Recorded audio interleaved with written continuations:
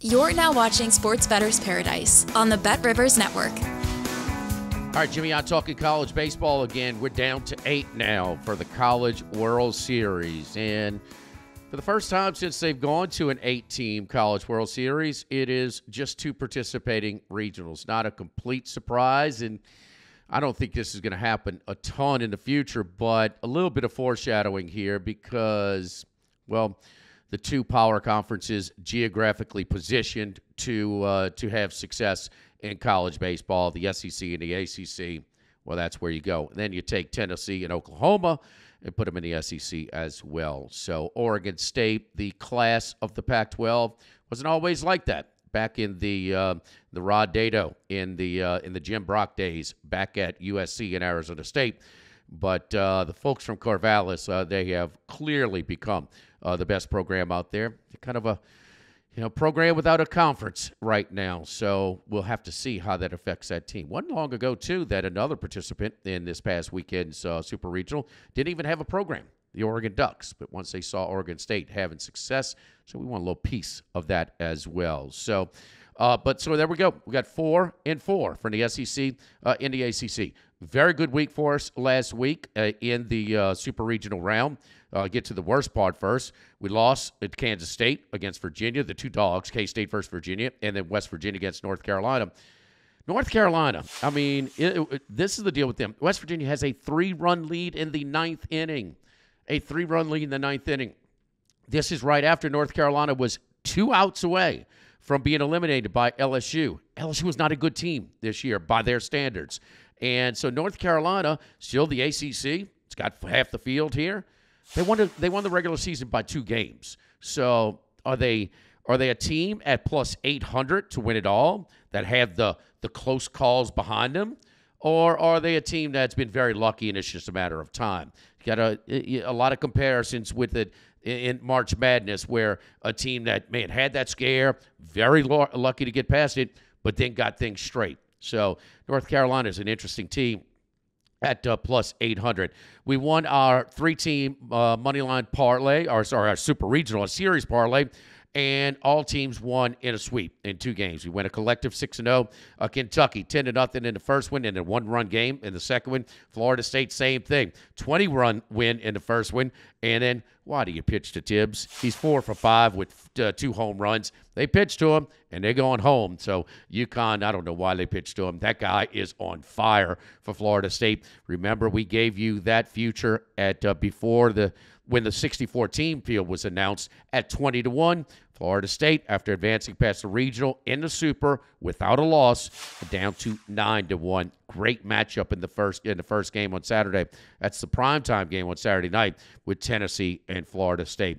And then A&M, who's got a complete team, a great lineup, great pitching, and more importantly, a coach that's been there with multiple teams, and he's got a great success. Jim Schlossnagle, Tulane, since he was the top assistant there, has not been the same. They were one of the better programs in the country when he was there. UNLV got them to the NCAA tournament.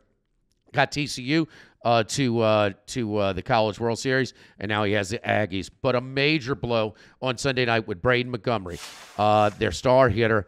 Broken ankle. He is out for the year. He's probably going to be a top 5 pick in the MLB draft just around the corner. And that's one where they handled it fine. When finish it off the comeback against Oregon on Sunday night. But to go through this whole tournament, I think that's something that's just too big of a thing because they are positioned well. Second shortest shot, I don't think the odds makers have adjusted at plus 275. Without him, it's just one of those things where they haven't adjusted at all. A&M with Braden Montgomery would have been a real challenge. They're still going to be a factor, but I think that's going to be the difference for them maybe having a real shot at winning it all. And then you look at Tennessee. In Tennessee, we gave out their future before the Super Regional round, and Tennessee was at 3-1. Plus 250 after they take care of Evansville. Lost the Saturday game, although they almost came back and won down 8 runs in the 9th inning. But anyway, Tennessee at plus 250. This is a team and a program and a coach that is poised to win it all. At plus 250 at this point, I hope that you got on plus $3. Even that little bit of difference, that's tough to advise that, especially with I think is going to be a very, very a real tight matchup in Game 1 against Florida State. Link Jarrett, we talked about them last time. Tennessee, their best team ever. Best regular season to ever come through the Southeastern Conference. Tennessee 2 years ago, Link Jarrett brought his Notre Dame Fighting Irish team into Knoxville and beat them 2 out of 3.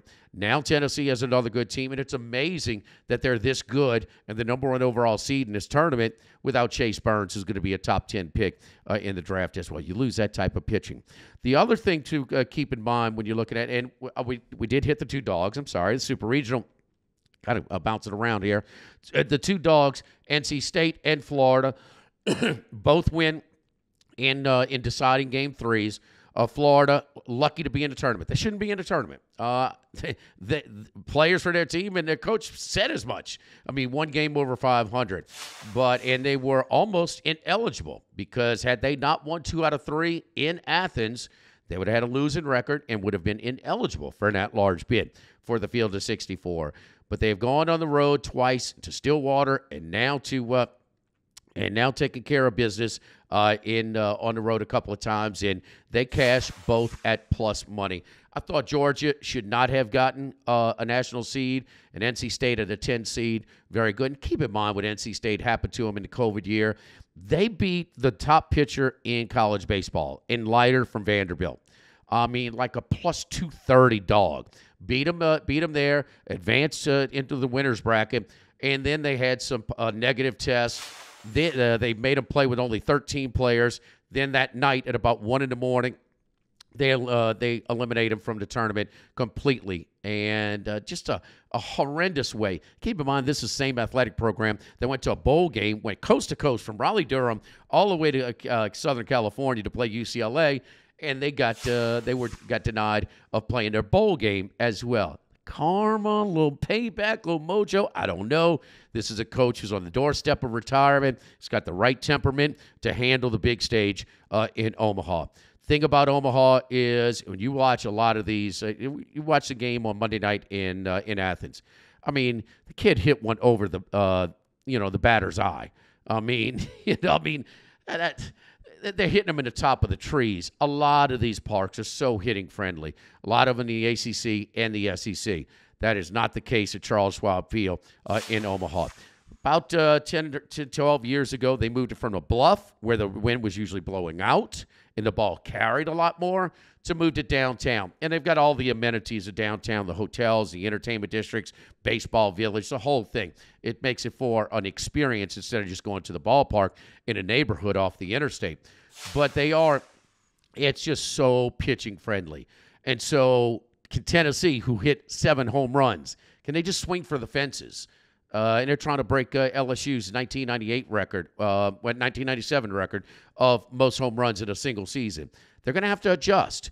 And a team that maybe is kind of already adjusted and will play a little small ball from the SEC, and that is Kentucky. What bothers me about Kentucky is that, first-timers, debutantes, maidens, they usually don't do very well in Omaha. They got to get some of those battle scars first. So if you haven't gotten already on our Florida State at plus 2,000 ticket going into the tournament, maybe it's not too late even to get at them. You get to them at plus 900. So I think this is a coin flip game. The lines, we're still waiting on the individual game lines, but this is a 50-50 game. I know that Florida State is going to be plus money against Tennessee. Tennessee's been big-time chalk the whole time. And for some reason, Florida State just a little bit slighted in this whole thing. Keep in mind, Tennessee and Kentucky were co-champions in the regular season in the SEC, and North Carolina won the league by 2 games. Florida State is real hot, and they got some guys that can really play. And I love the coach, and he has been here before with another team. Man, Schlossnagle, that's just too short of a price with the Aggies. I think At some point, he's going to get one.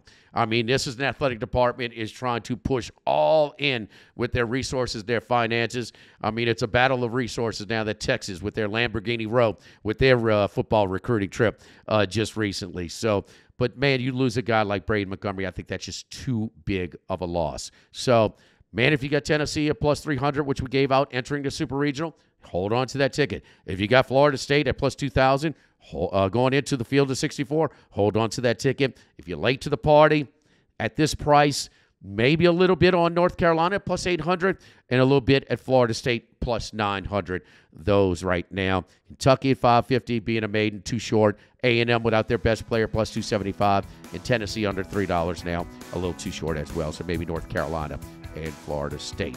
We'll get to some of the individual games later in the week. I'm Jimmy Ott here in the Sports Bettor's Paradise on the Bet Rivers Network.